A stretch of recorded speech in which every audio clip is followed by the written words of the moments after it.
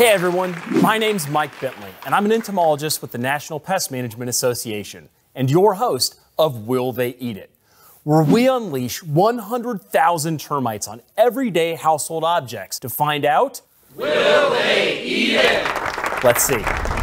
While these headphones may block out unwanted noise, there are some sounds we wish we could hear, like the sound of termites, known as silent destroyers for their ability to chew through homes unnoticed. Termites will eat almost anything made of cellulose, which is the main substance of plant cell walls.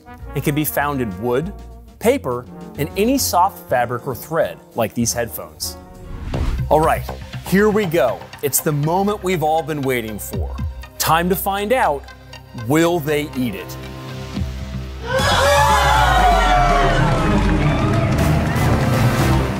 You can see the termites immediately disperse to find some cover.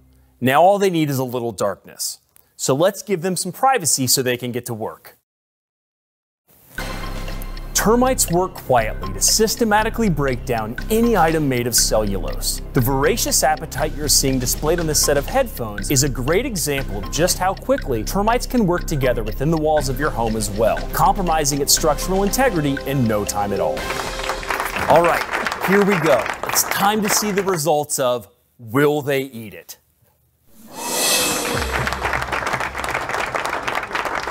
That is so awesome. You can see that they've completely chewed through all of the fabric and the thread that was holding the headphones together. They've even started eating the foam inside the earphones.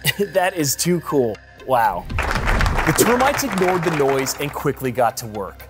These silent destroyers can do the same thing to your home, completely out of sight and earshot. So make sure you schedule a termite inspection with your local pest control professional to prevent an infestation.